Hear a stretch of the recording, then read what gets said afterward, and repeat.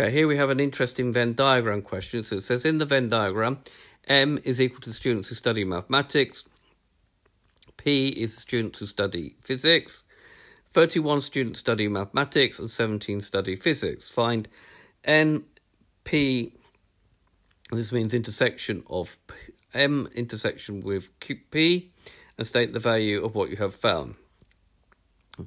So basically, first of all, we've got to find the values of M and N. Now, in order to do this, because we've got two unknowns here, we need to use simultaneous equations.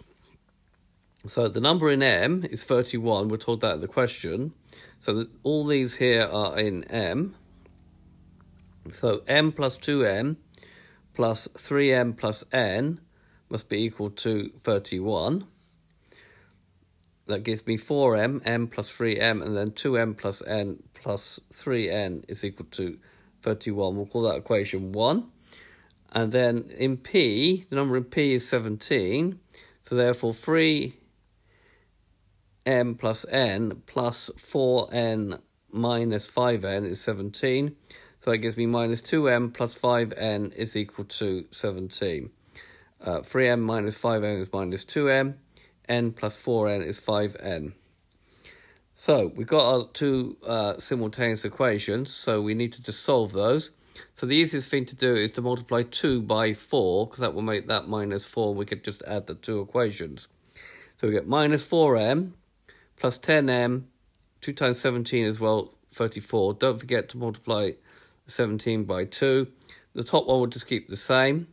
And then we'll add these two equations. So 4n minus 4n gives you nothing. 3n minus plus 10m gives you 13n. 31 plus 34 gives me 65. And therefore n is 5. Substitute into 1. So 4n plus 3 times 5 is 31. That would give 4m plus 15 is equal to 31. 4m is 16.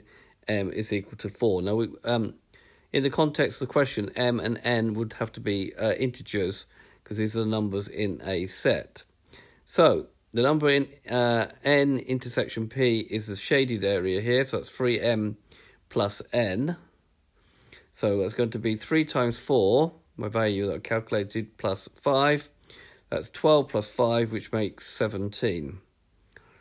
And what we have found there, what this means is that 17 students study both mathematics and physics. So this has been a video to show you how to solve a Venn diagram, form simultaneous equations, find some values, and then use that to work out some values on the Venn diagram.